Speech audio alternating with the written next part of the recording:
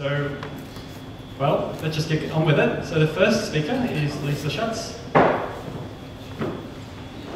Sorry, just before we get started, I'd like to remind all speakers, we've got 5 minutes, and also, please speak into the microphone so that everyone at the back can hear. Hasn't my time started yet? Alright. Hi everyone. We can skip on to the next slide. It's not that... I'm going to say 3 things tonight, and I'm going to try and get it well and truly under 5 minutes. Firstly, though, I am an empiricist. I don't think I'm a data scientist. We're having this conversation in the break. So I want to know about you guys. Hands up who here works for a vendor related to data. Right? Okay, there's a bet on this, by the way. Secondly, who here works for academia in some shape or form? Righty-ho. Right? We know this. Okay, who here works for government? Righty-ho. And business. Alright, afterwards you can come and ask me who won the bet. So that's you guys, that's who's here, and I think that's really interesting. And in terms of who I am, I run a company called Infact Decisions. I also help out PwC's analytics practice. So I build data-related products, and I help companies mostly, and government, get their heads around this stuff. And I'm also, because I'm nuts, writing a book on this as well. And the title of it is called Decisions Not Data, which is why I have 2 pictures on the page and absolutely no data, because I am an imposter. I'm an enthusiastic consumer of this stuff, but I actually don't do it. Or at least those who've seen me do it know that I'm really crap at it. So I don't know if any of these pictures resonate with anyone, but I just want to give you a little tale and my plea to everyone here, because there's some serious brain power in this room, and we all know, if you've read all the press, you know, the data scientists are in high demand and data analytics is the new trend. Oh, sorry, Yuval, is that better? It's the new trend, it's all very important. So why is it that I see, personally, so many projects totally stuff up? So firstly, to see if this is resonating, this probably resonates with you guys. Hands up who feels that what they did this year could have been used better by the enterprises they were working with. Right? Hands up who thinks that they just don't get it. Okay, there's a few laughs. All right, so if you've stopped at the pain, I just want to... My one plea is this. This is, on the left, is starting with decisions, and on the right, it's starting with data. Does that make sense to anyone? So I'm going to just read you some little narratives of the way things tend to unfurl in this world. Okay, you can tell me which one you think sounds better. So on the first side, we have, the first question the team asks is, what data do we have? That's team A. You can vote on which one you prefer at the end. Team B says, what decision needs to change? All right, go back to team A. The next question they ask is, how are we going to combine all the data that we have and add big data to it? Team B says, what insight would drive a better decision? See where I'm going with this? Next one, we need to employ a team to use the data. How do we structure them? You heard that one? Someone has. And what, Team B, I don't know why I've called the best Team B, but you know where I'm going. What business processes need to change to enable that? What structural, people, process and other adjustments are needed to ingest this insight into the point of the decision? All right, next, go back to Team A. What tools do we have to analyse the data? Why don't I cut to the chase? What can we do with all this data? Who in the business will be interested in it? How would the business like to use the data? What reports would they like to see? What value would using the data bring to them? That's a really interesting place to land. And on the other side we have, what analytics would be used to create the insight? What data would be needed to fuel that insight? What tools might we use to get that insight? And what infrastructure? Oh gosh, we've got to it at the end. What infrastructure would support that? Software, hardware, people. So who thinks that vote Team A, I'm going to ask you to vote, who like the data-driven team, Team A? What data? Who like the decision-driven team, B? Well, I think Team B won here. Okay, so I've got 34 seconds and I want you to reflect on this because we don't have time for it.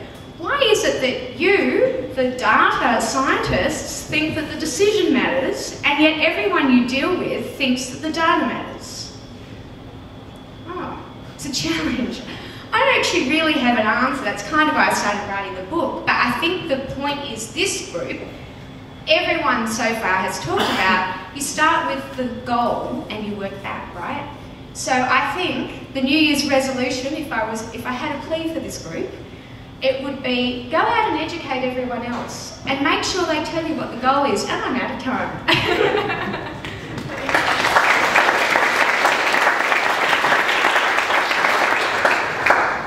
Thank you, Lisa. Sometimes we make decisions with no data, just thinking that out there. The next, Like getting married.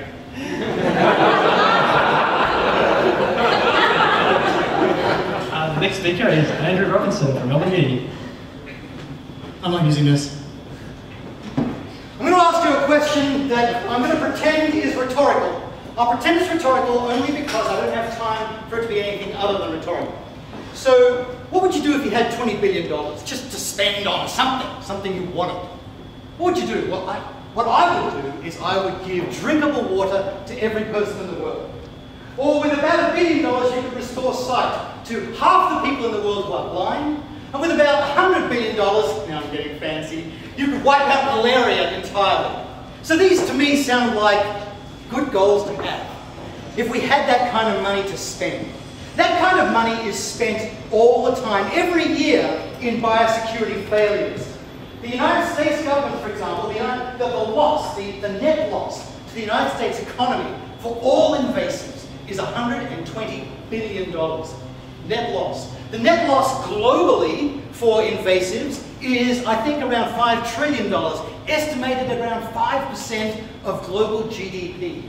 Invasive species cost us a hell of a lot of money. In fact, they're rated second only to climate change, which of course, as we know, is bullshit, thanks to our Prime Minister. Second only to bullshit.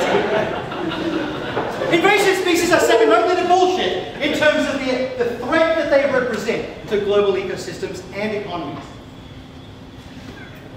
Protecting the country from biosecurity for biosecurity purposes is what is the remit of the Department of Agriculture. The Department of Agriculture has teamed with the Centre of Excellence for Biosecurity Risk Analysis, of which I'm a part. And our goal is to develop new tools to help protect the country more efficiently. Now, it turns out that actually the department does a heck of a lot of work protecting the country. So our goal sometimes isn't so much to figure out what it can do more of, but what it can do less of. The department spends, say, $500 million a year of everybody's money on biosecurity interventions. But put that up against the cost of failure. For example, the economists in the Department of Agriculture estimated that if there were just a teeny-weeny outbreak of foot and mouth disease, teeny-weeny, I might add, like a single sneeze, it would cost the economy $16 billion. Just like that. So that's a really important pest to keep out. So what does the Department of Agriculture handle? Well, last year there were 31 million air cargo consignments, 3 million sea cargo consignments, 19 million air passengers, 17,000 international vessel arrivals, and 187 million international mail articles crossing the border. Where is the risk? How do we figure out where the department should intervene best in this panoply of opportunity for pests to invade? I'm going to go over 5 minutes, by the way, just so I can hear the sound. That's my only purpose. Of course you can. You can have the microphone to amplify the sound. Otherwise, there's no way to be heard over me. So, I'm a statistician, I'm a applied statistician, I'm a gala applied statistician. I'm thinking, I've got tools. I'll bring my tools and solve the problem. I could use decision trees or linear models. I could do shrinkage, I could do boosted regression trees. Or I could bring out the big guns and do support vector machines. Or by gum, random forests. And I could do cross-validation. And I could use, of course, if I did that, I would use not AIC or P. I'd use metrics that mean something, because decisions are made using metrics. We have to interpret the metrics in order to make the decisions.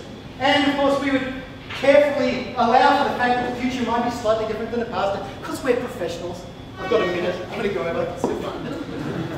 That's the shiny solution. The good solution, though, of course, the lovely thing about these data mining exercises is how they look on paper. But if you try to implement them, that's an entirely different problem. I see you recognizing nods in the audience. So what did we do instead? We came up with an idea that had been invented 60 years before, called CSP by a wonderful mathematician called Dodge, generated in the manufacturing industry. Here's the algorithm. Every pathway, every set of activities is in one of two modes, enhanced mode or monitoring mode. You start in enhanced mode. In enhanced mode, you inspect all the items, and you switch to monitoring mode after C consecutive passes. So intuitive. If you're in monitoring mode, you inspect F% of these items, randomly selected, and you switch back to enhanced mode upon any fail. You start in enhanced mode. This is data mining light. It naturally focuses inspection resources where those inspection resources are deemed to be needed the most. Is that the best you can do? Yes. There's an equivalent down there, and I'm now having heard the alarm, I will yield the floor.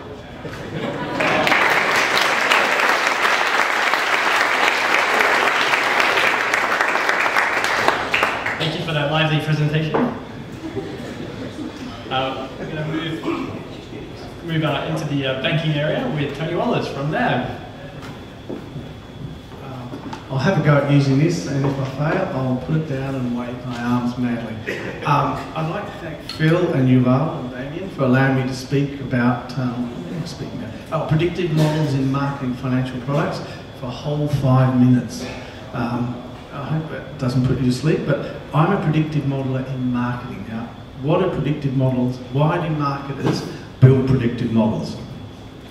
I'll just show you. They've got this problem. They want to work out which customers they want to contact. Because really we're pretty simple.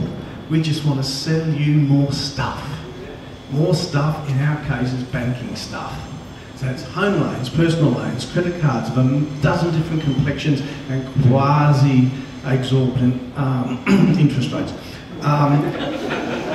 So we've got this problem. We want to work out who's the most likely, who's the most likely person to accept our marketing. Now, the context, I'll skip a little bit here. I'm involved in what's called below the line marketing. So that means it's targeting usually individual existing customers. Now, below the line marketing requires what's called the customer relationship management system. And at the bank, we've got one called National Leads, not surprisingly. And another way of looking at this problem is just consider that in what I'm going to say, because that sort of gives a bit of context. Now, so far it all seems fairly simple, but unfortunately it isn't. Why is it so complicated? Why does the simple desire just to sell more stuff to more people produce a diagram like that? Well, it's simple.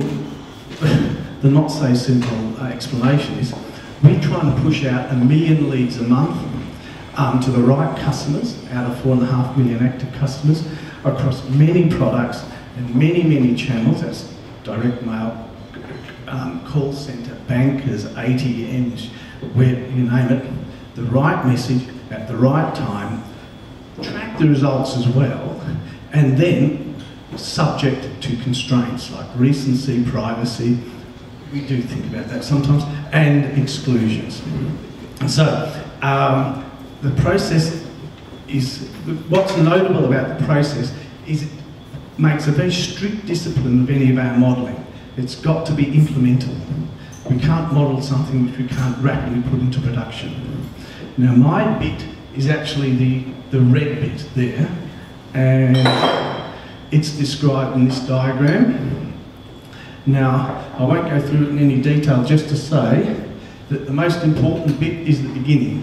This is the campaign specification document, which explains to us what the client, which is normally production, the campaign manager, really wants.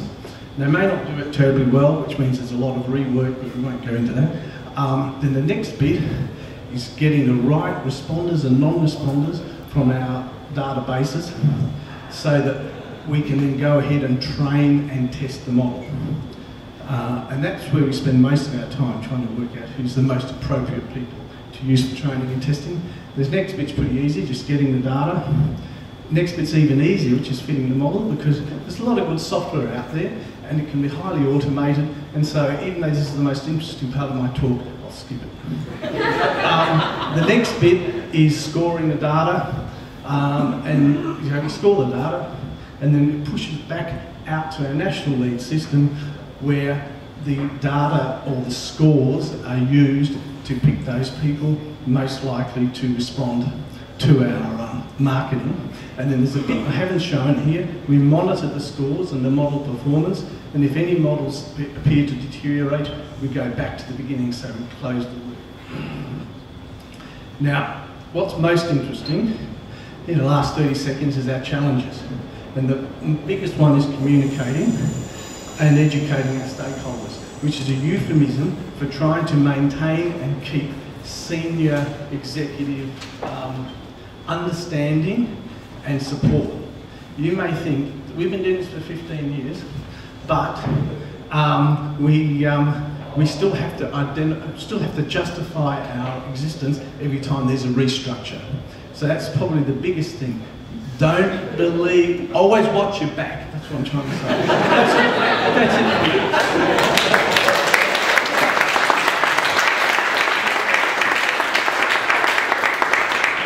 Thank you, Tony. We're going to move on to Vasily. Monash. Monash, is that right? Yeah, so I'm at Monash and at CSIRO, where I simulate and data mine large turbulence data sets in the fields of engineering and geophysics. In my spare time, I'm also a big data analytics advisor for a startup company in San Francisco in e-health. Okay, so I think one thing that's kind of different to the data that I deal with as opposed to the data that most of you possibly deal with is that it's very structured and it's very time-consuming and expensive to generate the data, which I'm sure it is also some of the data you guys deal with as well. But it essentially comprises of three basic steps.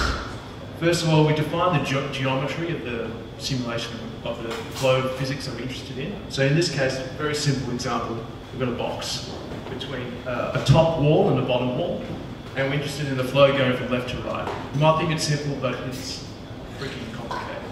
So the next step is then to chop that geometry down into tiny individual volumes. So that's what you see in the middle here. So the more complex the flow is, the smaller the individual volumes are that you need to decompose them into.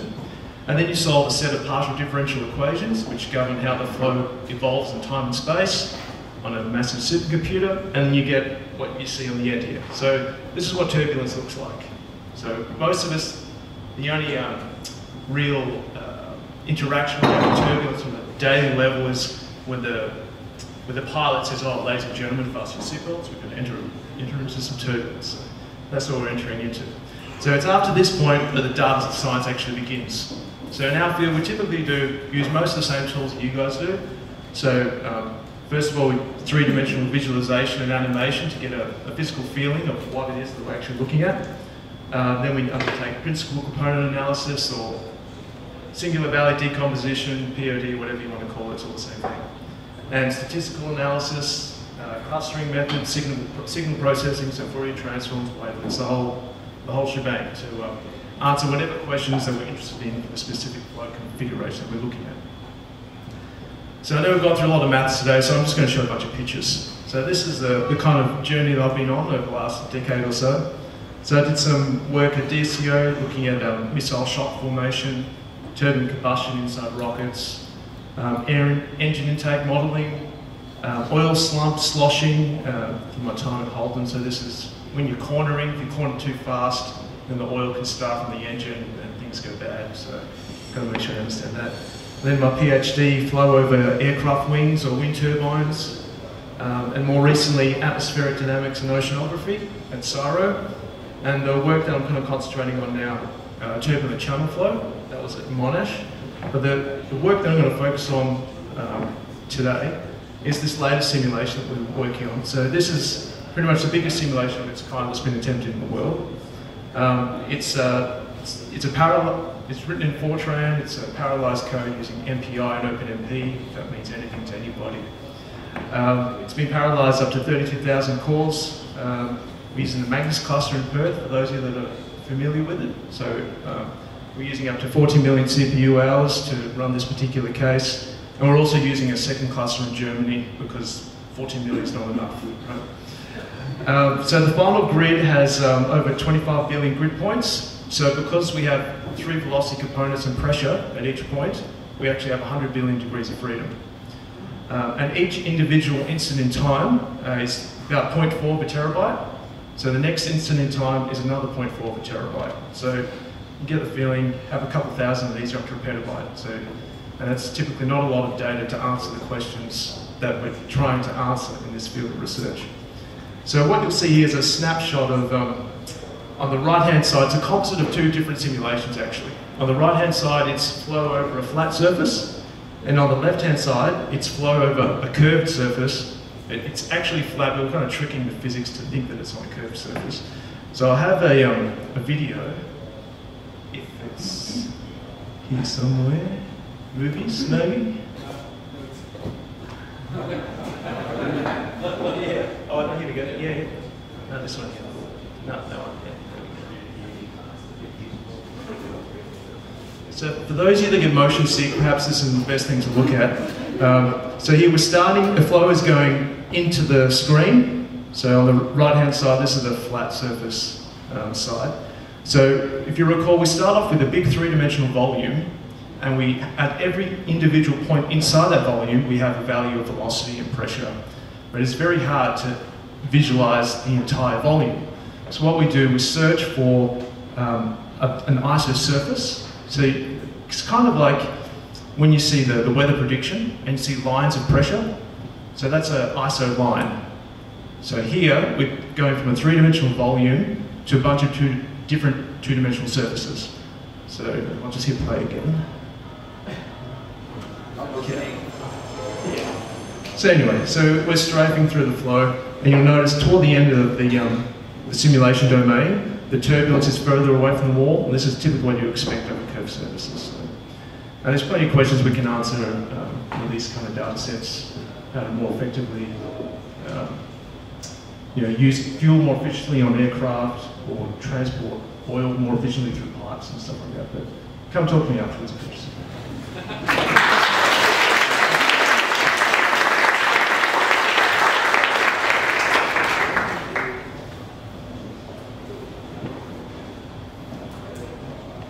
Thank you, Vasily.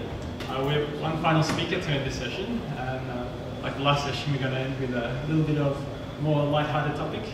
We're going to have Nika Bunyan come and talk to us, tell us something about Christmas.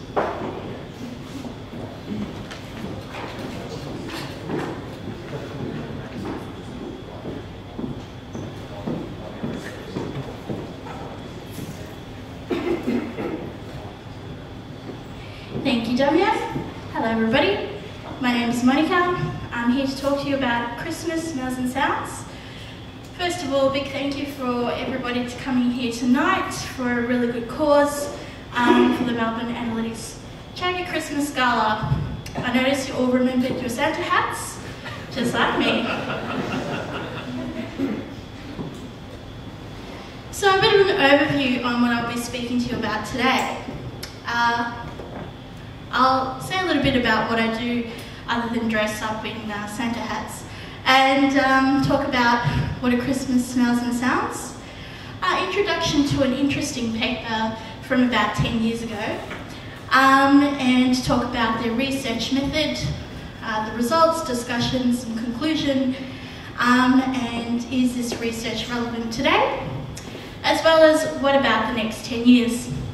By the way, I got a double session, so you're in for 10 minutes.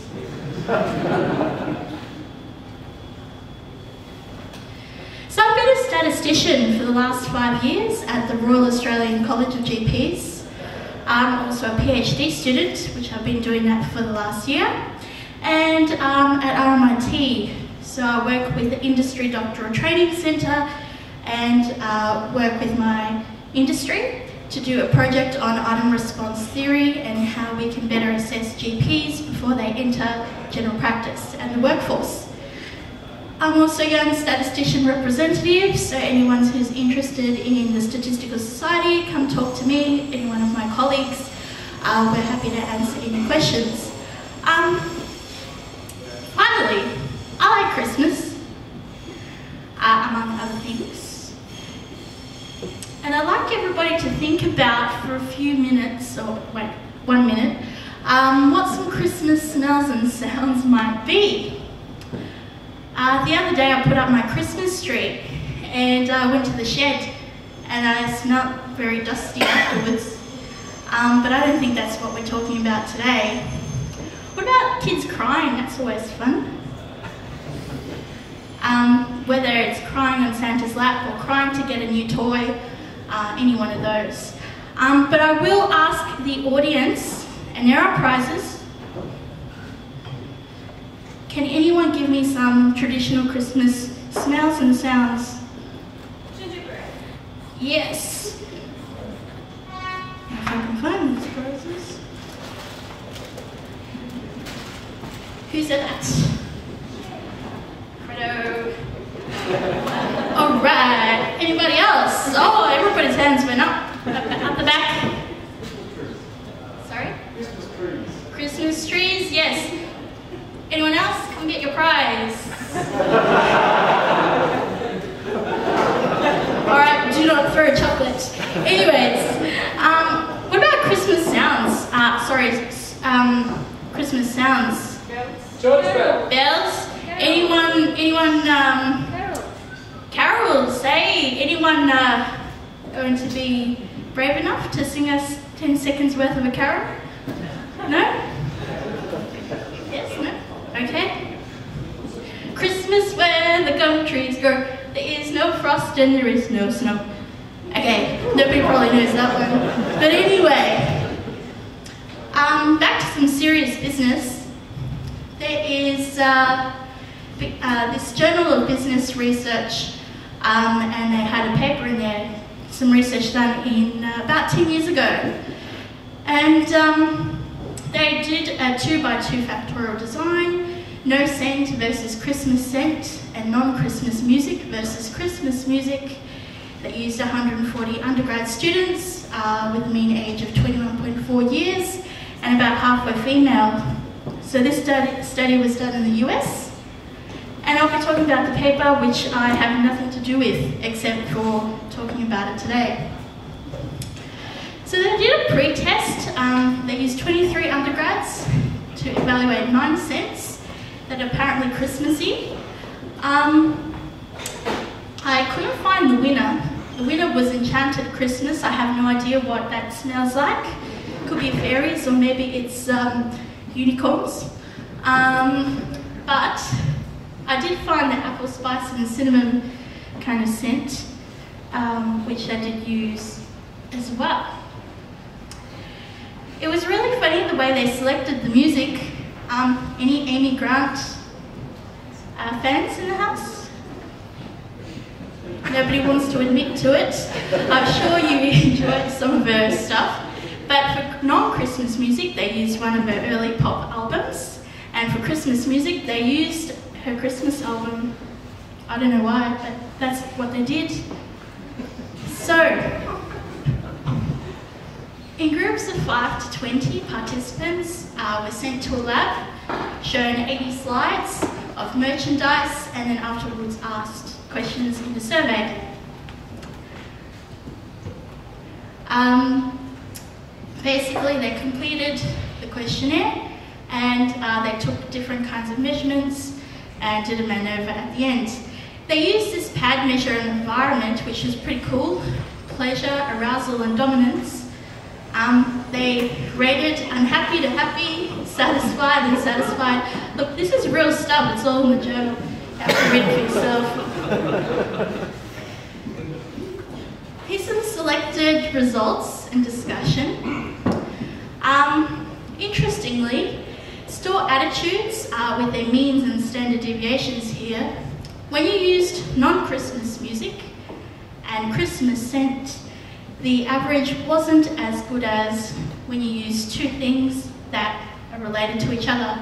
For example, they did well on non-Christmas music, no Christmas scent, and they did really well in Christmas music and Christmas scent.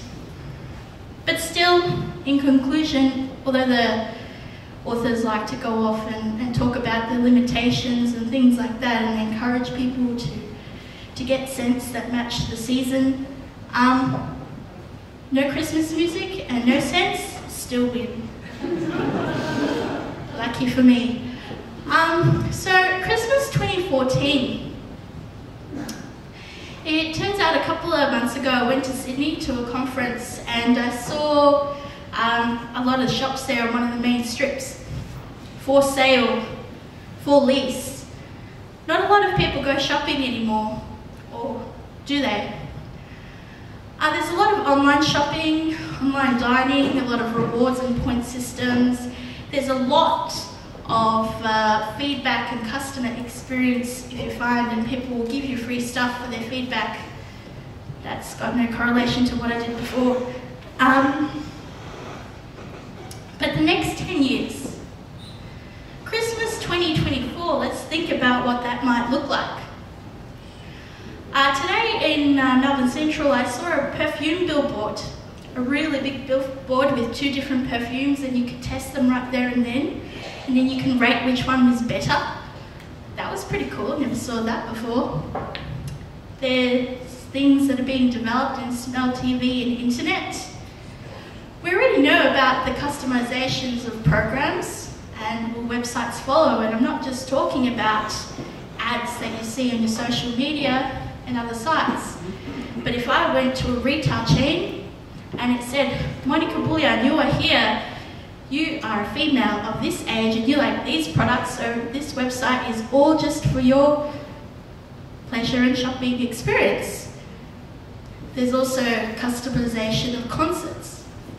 So the point is that the retail world is progressing.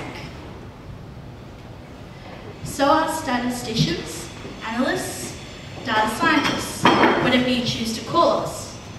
But I think bring on the exciting future, think about what's happening, and on that note,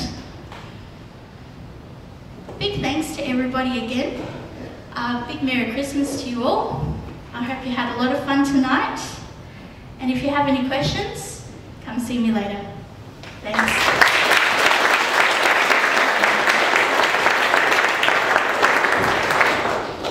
Thank you, Monica. So that brings an end to our speakers. Now today's a charity event, and I'm sure you're all itching to know who the lucky charities are. And to make the announcement, I'm going to pass on to Yuval, who will give you some closing words and announce the winners. Thanks, Damien.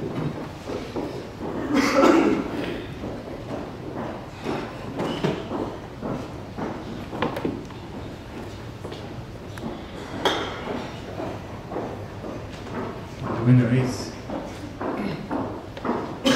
So, when you RSVP'd for the event, you got to vote which charity should we pass the donations on to. So we've got some equal fourth place with 3 votes. Oxford Save the Children, World Vision, Goldsmith Animal Hospital, and the Youth Foundation. So each one of them is getting 1,000? No, the winner takes all, is it? Third place with 4 votes, Red Cross Salvation Army Swiss Family. Second place, 5 votes, Beyond Blue. And, listen to the drum roll. In first place, drawing 6 votes, RSPCA, Medicine Sans Frontiers. They get 1,000.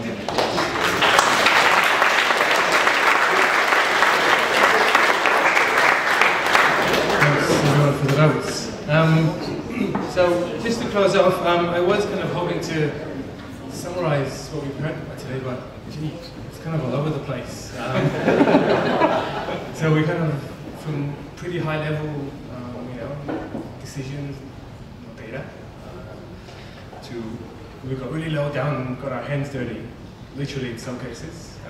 We had some arms waving around and we had some singing, and yes, data science must be the sexiest profession because We heard about arousal, I think, in the last presentation. So, yeah, thanks to all our presenters for spending 5 minutes standing up here and telling us your thoughts.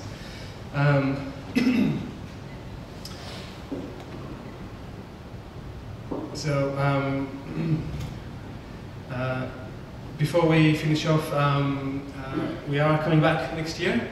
So we've already got a couple of meetups arranged for March. So there'll be some more information on the website, but briefly, I think we mentioned last time already, we've got a Women in Data Science event, which is a breakfast event. More detail soon. And we've got another one.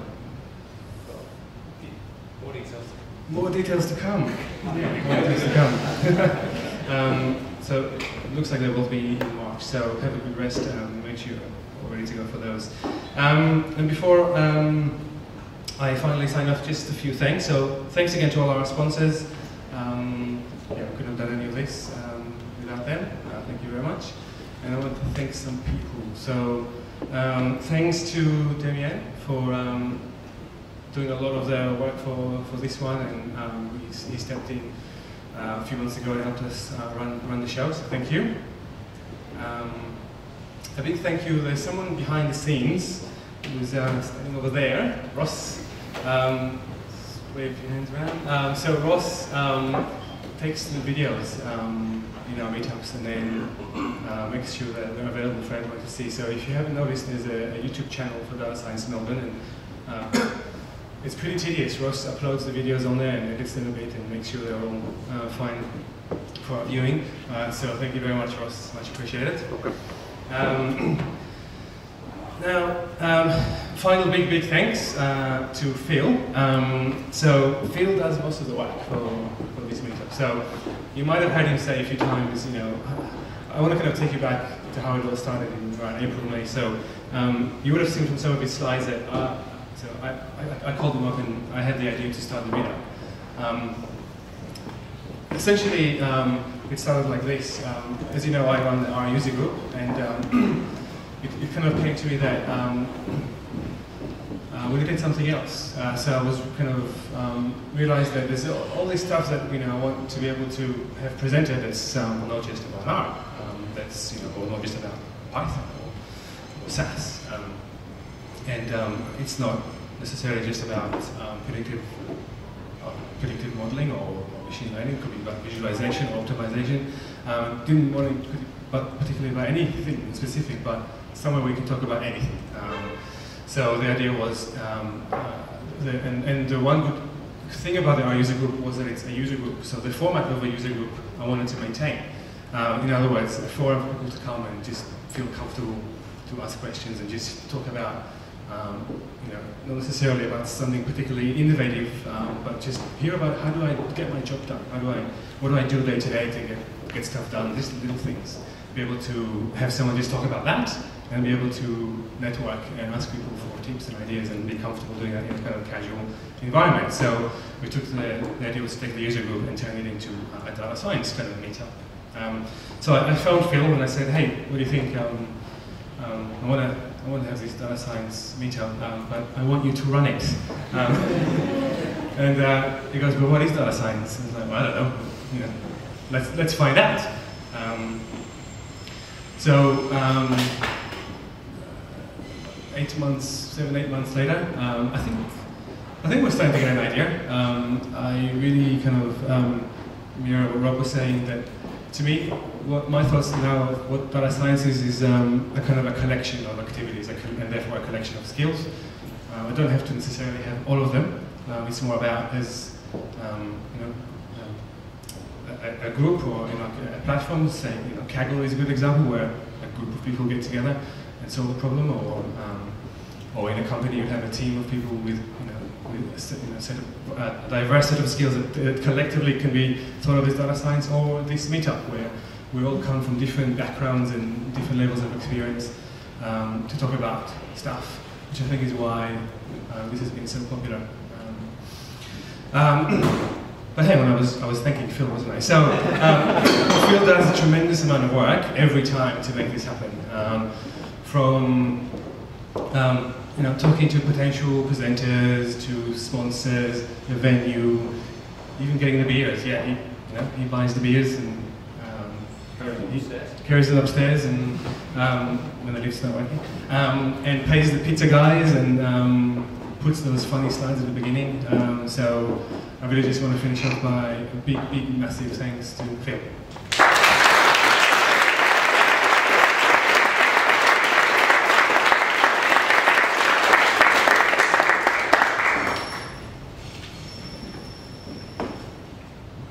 I think that's all I've got. Jobs. Oh yeah. We usually at the end of our meetups ask if anyone wants to stand up and tell about a job that they've got, or a few jobs that they've got going. So I think there's a couple of people here tonight. One over here. Sorry. Hello everyone. My name's Gareth. I work for a law firm called Slater & Gordon. I'm a data scientist there. And over the last few years, the firm has grown really rapidly, and we're producing data at a really rapid rate. So much so that we've identified a new role for a process analyst. So it's kind of a business-facing role. We're looking for someone with strong SQL Server skills, reporting skills, but also with an analytical skill set. So you'll be working predominantly in the analytics team, myself and William over there, and it's our job to make sense of the data. So if you're interested, come chat to us, and we'll tell you a bit more about the role. Thanks. Posting the discussion. Yeah. Yeah, so all jobs also we encourage people to post on the discussion forum. So that one will be on there. I think we had someone else expressed an interest in talking. Yeah. Hi, my name's Andreas. I work for Vita, and we're looking for a couple of graduates with strong numerical skills. I think it's the standard thing people say. So we've got people who come from engineering, psychology, physics. I myself come from a pure maths background. So we're looking for a couple of people who will be involved in building credit risk models that will basically judge how risky you are with respect to not paying any of your loans ever, and you have to do that for all of Australia. So it's great fun, and if you are interested in that kind of thing, come talk to me afterwards. Thank you. Anyone else? Well, I'm always looking for people, so I work at iSelect. Come and speak to me if you're interested. We're always looking to get more people. If there's no one else, I think that's all we have for today. So thanks again to all our speakers for a really fascinating mix of talks. There might still be some wine left, and we'll put some more beer in the fridge, so it should be cold by now. There might be some cheese left. How long do we have? Another half an hour or so please do stick around. And then other than that, have a great break, have a good holiday, and we'll see you again early next year.